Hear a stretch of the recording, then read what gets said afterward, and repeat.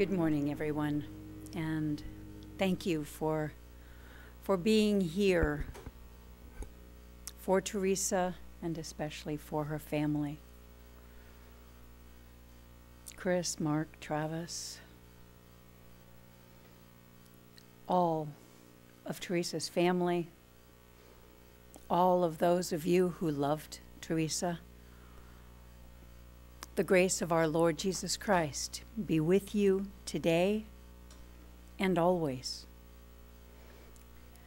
We've come together this morning to remember the joyful life that Teresa had, to celebrate her life, as well as to mourn our loss. Teresa was mother, but before that, she was sister and daughter. She was a grandmother and aunt. She was a good friend. And we're here as well to worship and to proclaim our Lord Christ, crucified and risen, as we remember the full life that she did live.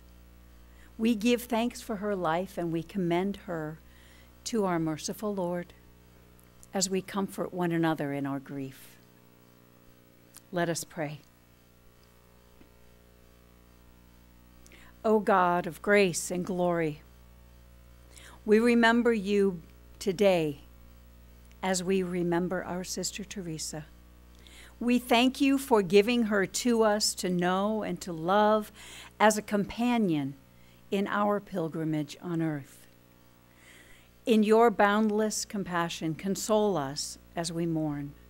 Give us the faith to see that death has been swallowed up in victory, in the victory of our Lord Jesus Christ, so that we may live in confidence and hope until by your call we are gathered into our heavenly home in the company of all of your saints, through Jesus Christ, our Savior and Lord. Amen.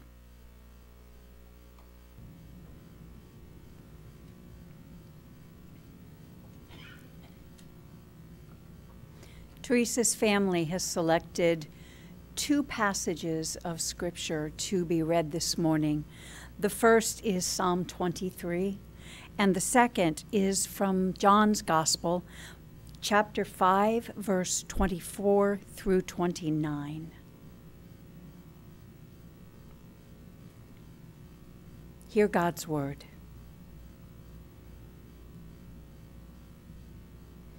The Lord is my shepherd, I shall not want. He makes me to lie down in green pastures. He leads me beside still waters. He restores my soul. He leads me in the path of righteousness for his name's sake. Yea, though I walk through the valley of the shadow of death, I will fear no evil, for you are with me. Your rod and your staff, they comfort me. You prepare a table before me in your presence of my enemies. You anoint my head with oil. My cup runs over. Surely goodness and mercy shall follow me all the days of my life, and I will dwell in the house of the Lord forever.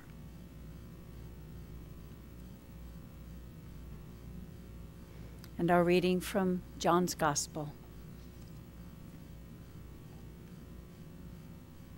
Most assuredly, I say to you, he who hears my word and believes in him who sent me has everlasting life, and shall not come into judgment, but has passed from death into life. Most assuredly, I say to you, the hour is coming, and now is, when the dead will hear the voice of the Son of God, and those who hear will live. For as the Father has life in himself, so he has granted the Son to have life in himself, and has given him authority to execute judgment also, because he is the Son of Man. Do not marvel at this, for the hour is coming in which all who are in the graves will hear his voice and come forth. Those who have done good to the resurrection of life, and those who have done evil to the resurrection of condemnation. This is the word of God for the people of God, and we say, thanks be to God.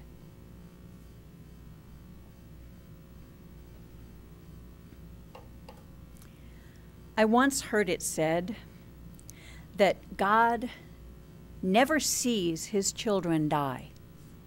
He simply sees them coming home. And I like that image. That when Teresa passed from this life, it wasn't dying so much as it was her coming home to her heavenly home with Jesus. I have no doubt that with Teresa's passing, it was indeed her homegoing to paradise.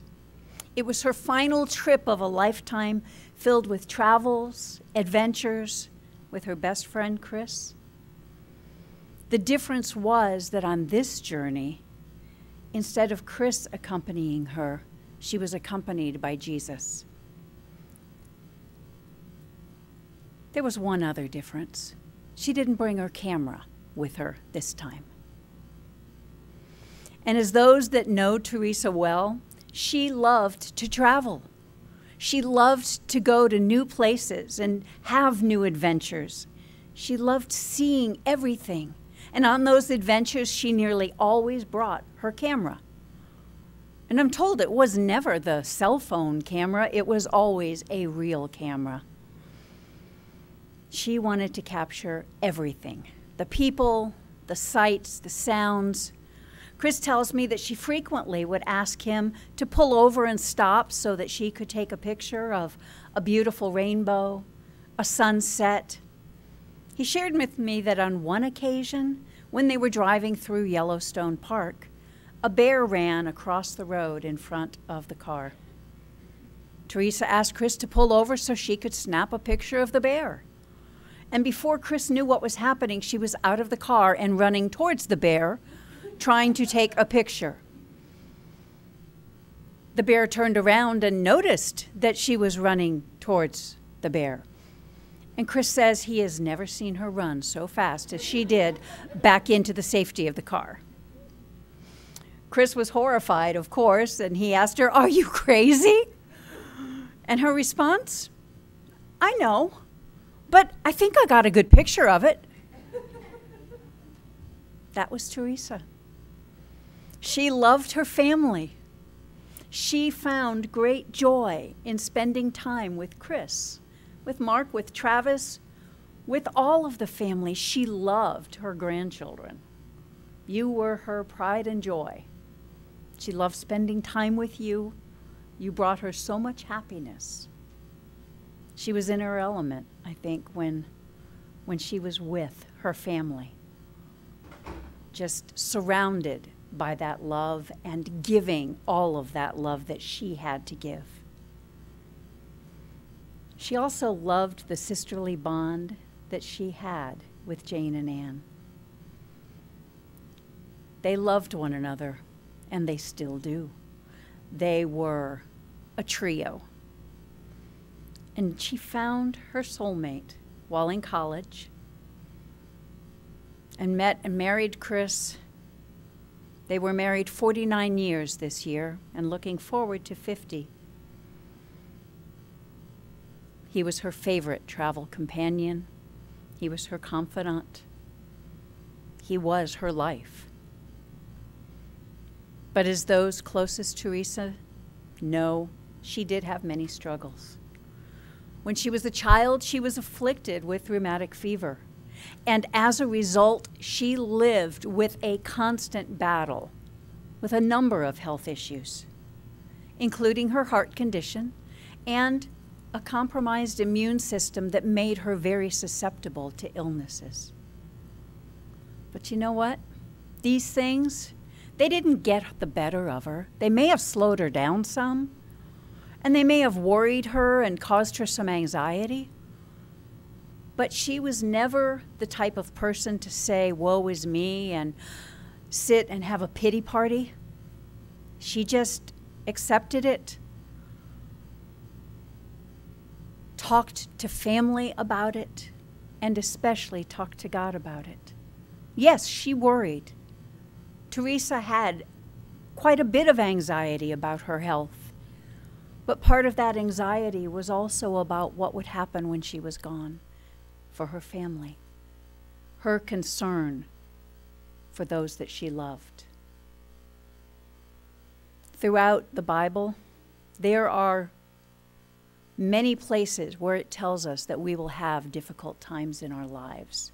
And in Psalm 23, which we just heard, it's a case in point where it describes walking through the valley of the shadow of death. And yet this same psalm makes it clear to us that God is with us every step of the way as we travel through that valley. And I believe that Teresa took those words to heart. I believe that she felt in her heart the words, I will fear no evil, for you are with me. Your rod and your staff, they comfort me. Despite her fears, Teresa's eyes were always focused on Jesus, and she made the absolute most of her earthly journey. How many of you know about her love of music? Yep, Teresa loved music. She had a gift. She sang in the choir, both at Patmos United Methodist Church, where I was her pastor, but at previous churches as well. And I heard yesterday talking with folks about their memories of her singing in the choir, but also sharing her gift of playing the piano.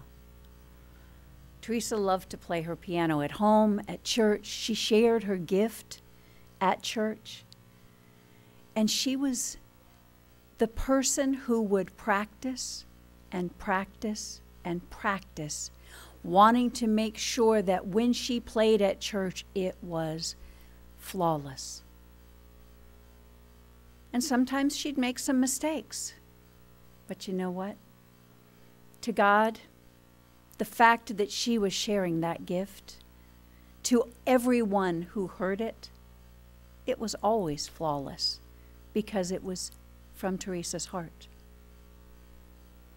In John's Gospel, we read the words of Jesus that said, very truly I tell you, whoever hears my word and believes him who sent me has eternal life and will not be judged, but has crossed over from death to life. Teresa was a believer. She knew and she trusted Jesus as her Savior. She trusted Jesus with her life and with her struggles. And even while she was afraid, particularly during her last few weeks, she knew that when the time came, she would be with Jesus for eternity. Those of us who are left behind, we grieve Teresa's passing, but we can take comfort in knowing that she is with her Savior. We can trust also that God is with us today and always.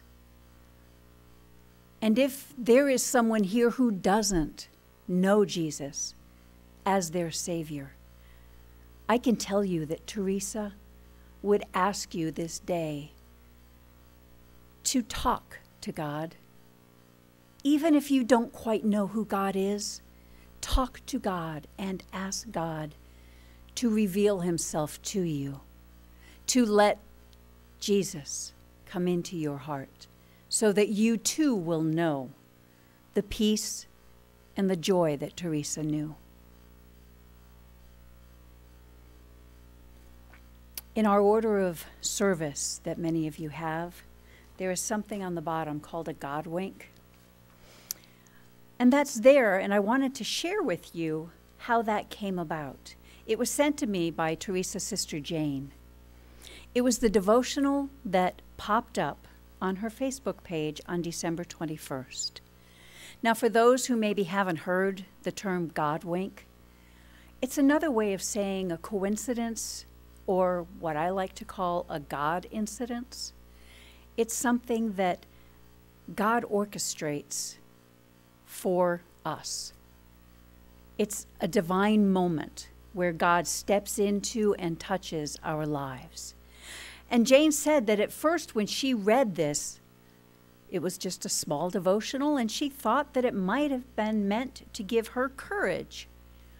But in retrospect, it seems that God used this little devotional as a way of telling us all that Teresa is now at peace, that her health struggles, all of her anxieties are over, because Teresa now lives in paradise with our Savior, with all those who have come before, with all of the saints in heaven.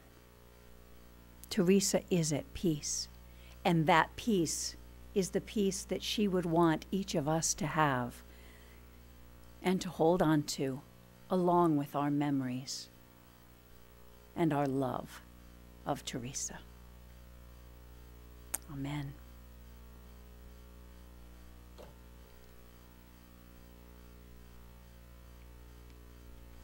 There is a poem by David Harkins that I think speaks to Teresa's heart as well as ours, and I'd like to read that to you now.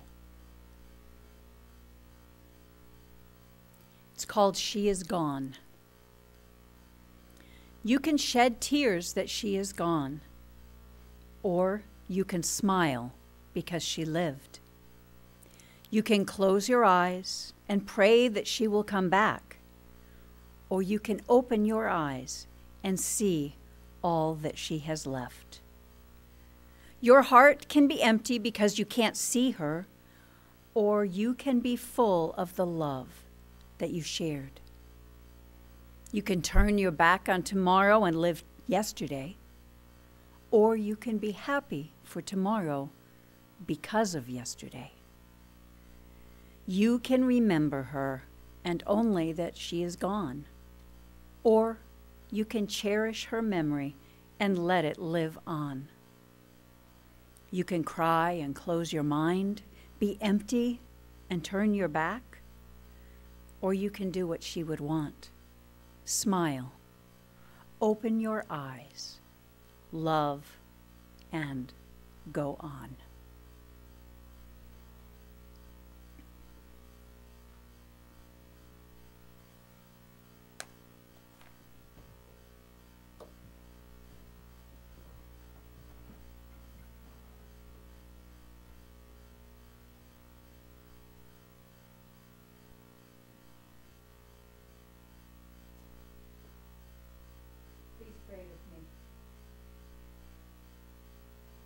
Gracious Lord, we thank you for all the ways in which you have blessed us even on this day.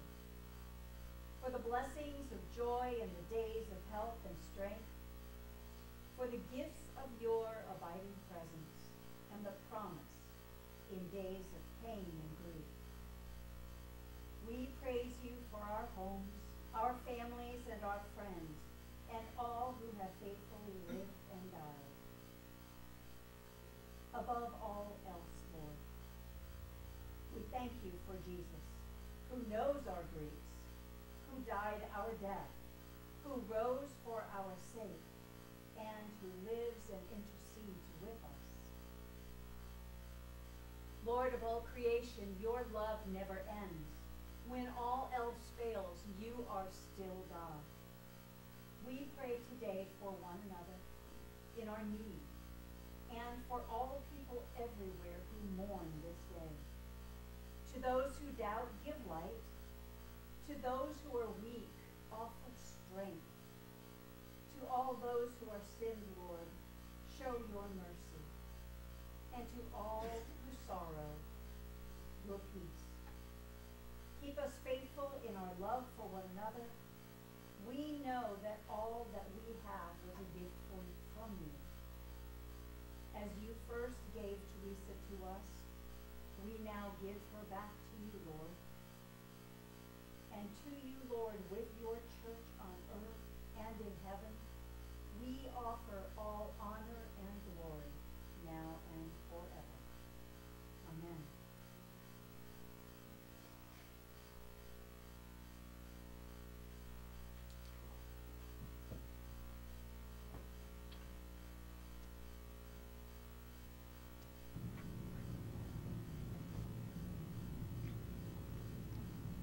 Before I offer our blessing, I wanted to share with you first that Teresa's interment is at Sherwood Memorial Park in Salem, and if you are planning to go, you will be directed in terms of driving down, and the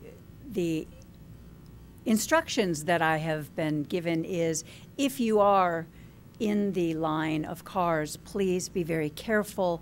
There is not a police escort, and so keep close to the car in front of you, as close as you safely can, but also be aware of other drivers who may not realize that there is a procession going by. Chris asked me to share that afterwards everyone is invited to come back to their home for a small remembrance, a gathering, and a time of sharing. And also, if you do have a desire to give a memorial offering, he asks that you give to whatever your favorite charity is in Teresa's name. Please bow your heads for our blessing. May the strength of God sustain you. May the power of God preserve you. May the hands of God protect you, and may the way of God direct you. May God's love go with you on this day and always. In the name of the Father, and of the Son, and of the Holy Spirit. Amen. We ask that you please remain seated until the family has departed the room.